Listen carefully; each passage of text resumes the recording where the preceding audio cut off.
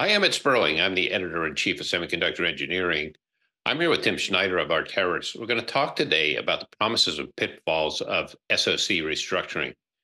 Tim, we've got a lot going on these days when we start getting into the complex SoCs. You've got teams that are working on all sorts of really complicated architectures or using methodologies from the past. How are they able to keep pace with those methodologies and tools and what has to happen today? Teams today, I kind of see them as, they have this side job as data wranglers. They've got to pull data from IP providers. They've got to take requirements from their hardware software guys, and they've got to take, system architectures, meld all these things together, and then in the end, generate a chip. So in this day and age, there's a lot of things on folks' plate, not just, coding the RTL and getting the design out the door. There's lots of other factors that feed into that. And this gets a lot harder as we get into heterogeneous designs, right? Particularly at the most advanced nodes, because you've got all sorts of physical effects. You've got potentially chiplets that come out of multiple different vendors, and you've got all sorts of timing issues that are going on across the chip as well.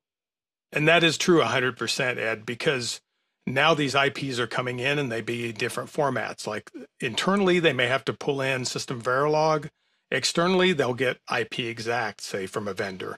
Now, how do you meld those two into something? And then how do you go about restructuring when you do have different data that you have to aggregate?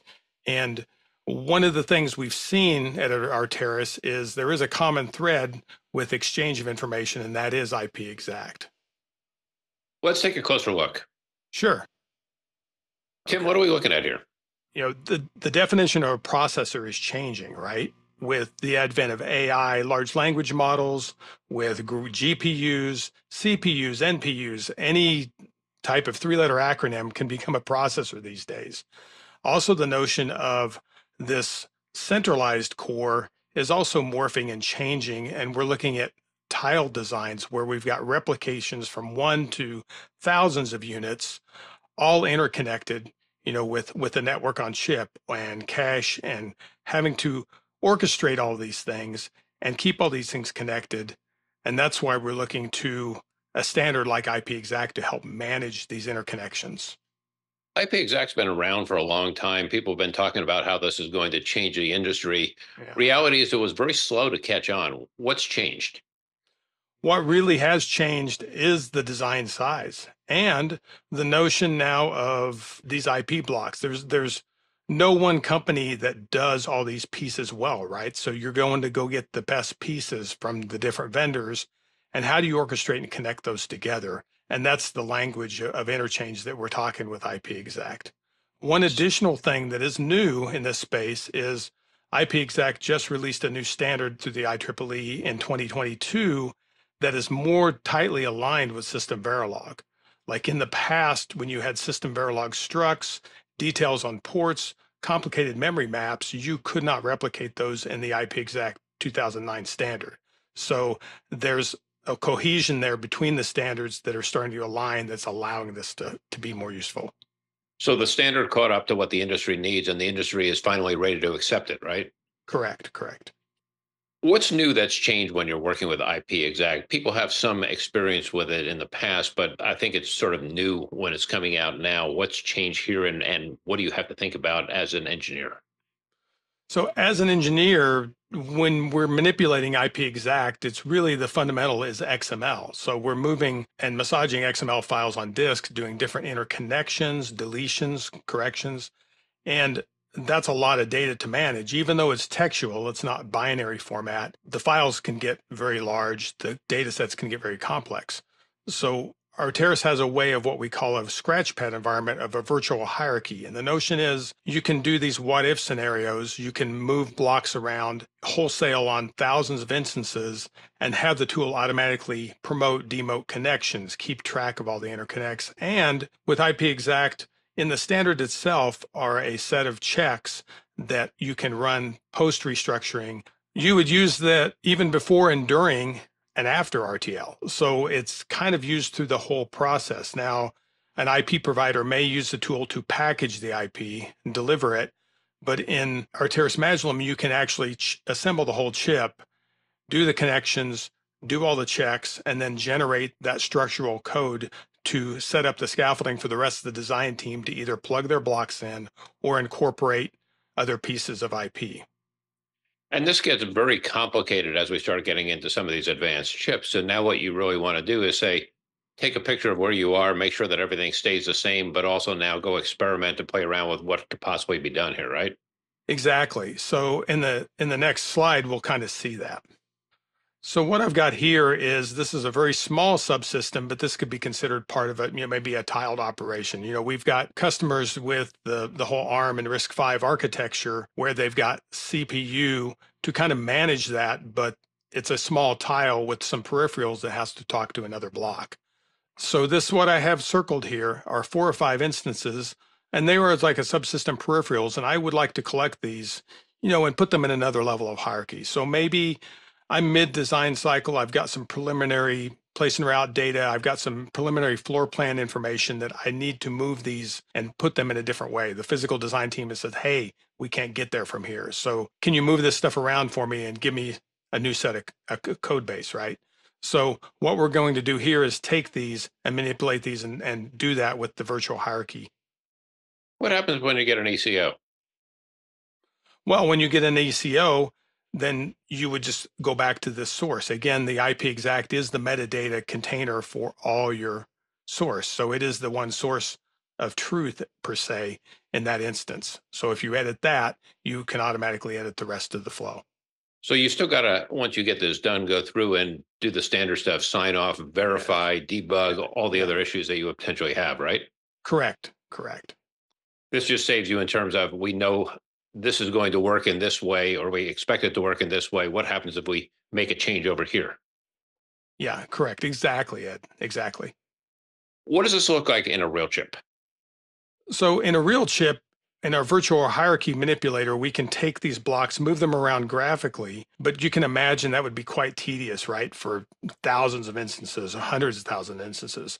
If you've done any synthesis and you pull up those kind of things in the synthesis tool, you're just looking at something that's really human unreadable. So the idea is here you have the graphical view, but we also can do every operation through an API and specifically through a Python API. So basically you're raising the level of abstraction, right?